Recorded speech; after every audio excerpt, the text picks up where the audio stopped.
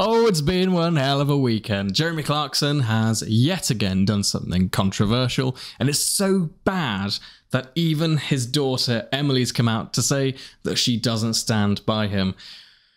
Oh, let's get into this in this video. But before we get into the video, go to grandtournation.com to keep up with all the news. We've already talked about this on the website. And if you like videos like this, like, comment, and subscribe. Let's get into this video. It's an exciting one.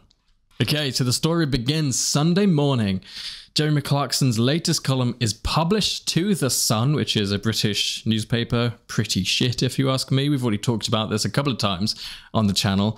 But The Sun wasn't necessarily the one in the wrong here. They let the column be published, but what was written in the column was pretty bad. And it is, wow, it's been a shitstorm. I'll tell you that now.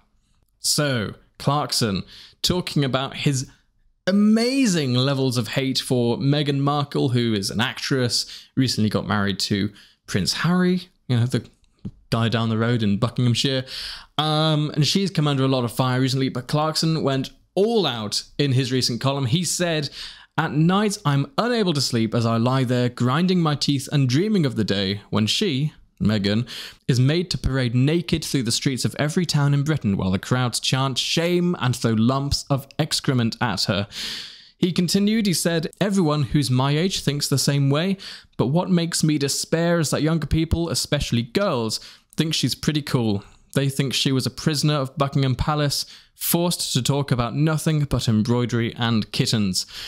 Now this, I've got to admit, I thought that things like the Grand Tour and Clarkson's Farm, I thought it was going to be another Top Gear fracas. I'll tell you that now. I thought he was going to be cancelled, or whatever the kids are saying these days. Everyone went mad. His name was trending on Twitter, had almost 80,000 mentions on Twitter, including Carol Vorderman. She posted this to Twitter saying, "No, Jeremy Clarkson, not on any level, in any circumstance, is it okay to write the stuff about any woman, and absolutely no to everyone who's my age thinks the same. No, no, no. We absolutely do not think the same. Listen to the noise, Jeremy. The crowds are chanting, shame on you." Yeah, I told you it was big. Another person on Twitter said, "Literally gobsmacked at the utterly vile and disgusting comments written about Meghan Markle by Jeremy Clarkson in The Sun. What an utter piece of trash he is. What is it with these types of men that triggers them so?" Yeah, it was huge. It was huge. We wrote about this, and it was the biggest, most popular article for a long time. 26,000 clicks just from Facebook. That shows you how much of a chord this has struck with people.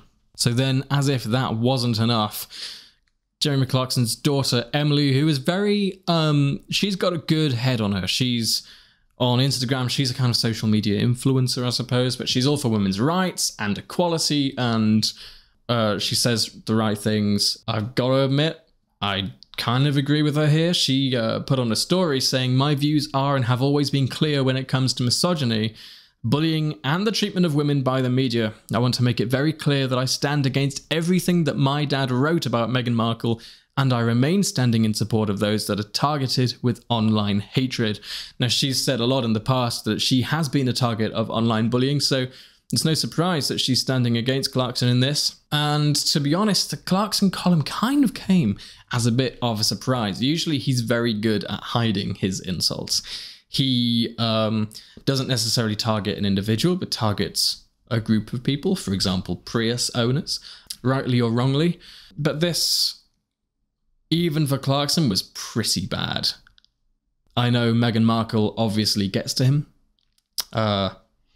That's his opinion. Oh, but damn. He went in, and I'm not sure it was the right thing to do, I'll admit. You know, we're all Clarkson fans here, and because of that, I think he'll have a lot of support in this. I've already seen comments saying that, you know, people agree with him, and that's completely fine. You're perfectly allowed to have your opinion, but when it comes to bullying online and a column that's seen by thousands of people, is it the right thing to do?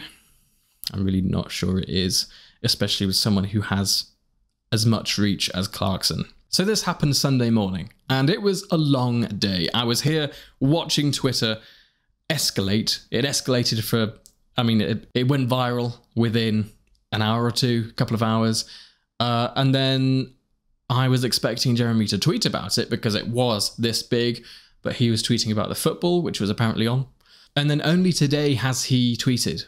I think it's a possibility that his PR team got involved because people were asking ITV, where he hosts Who Wants to Be a Millionaire, to fire him. I didn't see any, but I'm sure people may have been doing the same thing to Amazon. People were asking the Times and the Sun, two outlets that he writes for, to fire him too. So obviously it's a bit of a PR shitstorm. So today he took to Twitter and he apologized in... I mean, he kind of apologized. He kind of talked about it a bit. If you kind of read it in his voice, it doesn't seem like much of an apology, but anyway, he said, "Oh dear, I've rather put my foot in it. In a column I wrote about Meghan, I made a clumsy reference to a scene in Game of Thrones, and this has gone down badly with a great many people. I'm horrified to have caused so much hurt, and I shall be more careful in future." It's an apology. It sounds like it was written by him and potentially the PR company that helps him out. A lot of people are saying it sounds disingenuous, which it likely does. Let's have a look on Twitter now and see what people are saying about it. So this one tweet, this one tweet got 18,000 replies and almost 40,000 clicks, and it was 3 hours ago at the time of recording this. So someone's replied saying, "Was this part of a scene in Game of Thrones? He wrote an entire article about Meghan dying prior to this article." And they've screenshotted another column from The Sun where he writes, "When she dies, hopefully many years from now," it's a nice thing, "she will not be carried in front of millions by stoic men with good hearts and strong arms. If it's a slow news day, the best you'll get is a small obituary in the Times on page 27, because her whole being is based on nothing at all, and we prefer people with a bit more stuff going on." So, I don't know, there does seem to be a random amount of hatred coming, or a random amount of dislike, rather, coming from Jeremy. I feel like he just needs to let it go a little bit.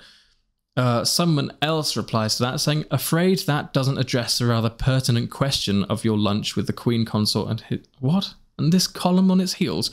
There appears to be a systemic pattern of abuse coming from those quarters. There has been not even cursory pretense at distance in its wake. What? Someone else says, "Oh dear, you forgot to apologise in your apology." He did do that, yes. He didn't actually say sorry. Wow. Someone else says, "You're a garbage person and a bad liar." Oh no, I've just seen that Top Gear's trending. What's Top Gear done? Someone says, "I used to like Jeremy Clarkson. Top Gear / Grand Tour is amusing and he's anti-Brexit, but what he's written about Meghan is disgusting and possibly career-ending." I don't think it will be career-ending, not now. Amazon loves them too much. Clarkson's farm is far too popular to be cancelled. Yes, you could say that Top Gear was too when it was cancelled by the BBC, but come on, look at the backlash that's got. I don't think Amazon, being a private company, not supported by British taxpayers, they're no way in hell going to stop anything such as Clarkson's farm or the Grand Tour. Obviously, Jeremy went too far with this. Obviously. I don't condone any sort of online bullying. Once in a while, I get comments on here, trying to, like, I don't know, bullying or intimidating or whatever they're trying to do. I don't know. And it's not very nice to wake up in the morning and see them. And that's two comments about a man, me, who doesn't mean anything online.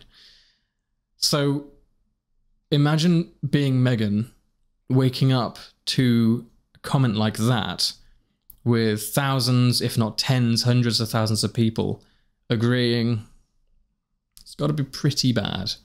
Whatever your opinions are on Meghan and Harry and the scenario that they've put themselves in now, keep them to yourself. They really don't have to be plastered all over Twitter, all over Facebook. It's great to have opinions. That is the fun of having a free world, but no need to voice them. That's all I'm going to say. Interesting video. Interesting video. You know, this is This is a complicated one for GCN and me, because obviously we support the Grand Tour and support Jeremy Clarkson and Hammond and May. But when he does something like this, it's very difficult to choose where we stand as fans of them, as fans of him.